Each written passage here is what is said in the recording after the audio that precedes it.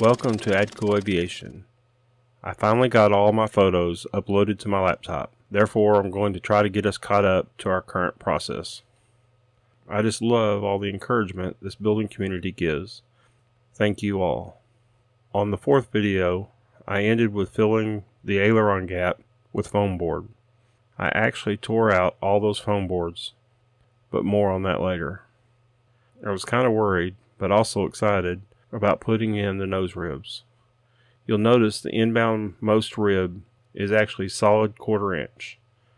If you remember, I told Leonard I had to fold my wings, so I took some ideas from Airbike's folding wing plans and decided in order to save weight, I'd build it into my wing instead of an add-on as per their free plans.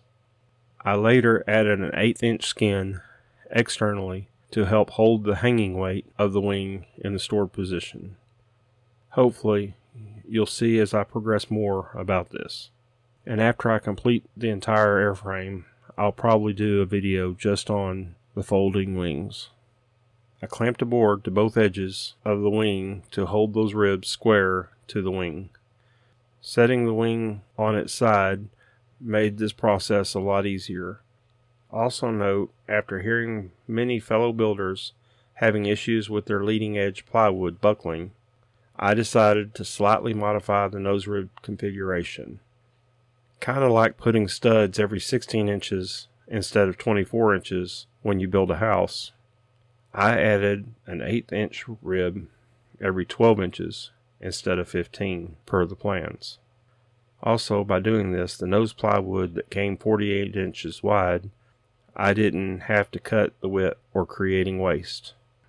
The plans call for 10 1/4 inch plywood ribs and 12 1/8 inch plywood ribs. But the way I built it, I needed 18 1/8 inch ribs. That's only 3 extra 1/8 inch ribs per wing. I figured this would be very little extra weight added to help eliminate the buckling problem that so many have. On my next build, I would even put an 1/8 inch rib every 8 inches. That would only be 10 extra 1/8 inch ribs per wing at very little extra weight. I was very happy how the plywood wrapped around these nose ribs with very little dimpling. We'll see how the final product turns out. I used a lot of rubber bands and clamps to hold these ribs in place until the T88 glue dried. At this time, I also glued the wing attachment brackets in place. This picture shows a potential problem. I installed, per the plans, the mounting hole 5/8 of an inch below the front and rear spar. On my next plane, I'll make it 7/8 inch below the rear spar. We need to account for the 1/4 inch rib below the rear spar. I'll try to come up with something to create a recessed cavity around this bolt, as well as the rear jury strut bracket. I took my annual break on my favorite weekend of the year, Reclaw Fly-In 2021. Here you can camp out on the runway sideline and watch hundreds of planes take off, land, and fly right in front of you.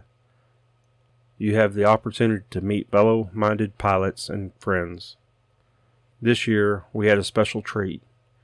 Leonard and John came out, as well as Travis and Les. They flew their Legal Eagles to the fly-in this year.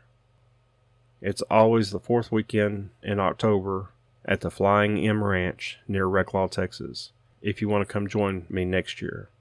So back to work. I mounted the aileron control brackets and some scrap plywood glue surfaces around them to aid in the covering process, and started to prepare the wings for spraying spar varnish. I began using a leather lace cutter to cut the masking tape to a 1/4 inch width, but later found on Amazon 1/4 inch pre-cut masking tape cheap. After talking with Les, he recommended using spray cans that were nearly $10 a piece. I decided to buy a $15 sprayer from Harbor Freight and a $15 to $20 quart of the same spar varnish. I'm so glad I did. This worked out great. Anyways, after covering all surfaces that I didn't want sprayed, I set both wings outside and gave them several light coats. On to the fuel tank. At first, I was thinking of building a fiberglass tank, but decided to go with a riveted, set-on-top wing tank using a Pro-Seal type sealant. More to come on that. But here's some pictures of my pattern made of scrap foam and prep of the wing cavity.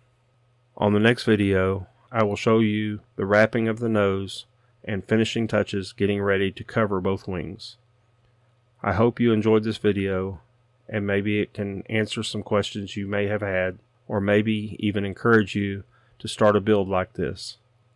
If you want to start from the beginning of this build, I placed a link in the playlist in the YouTube description. If you liked it, please like and subscribe to my channel. If you'll click the bell notification, you'll get a notice every time I upload another video. Thanks, happy building, and be safe.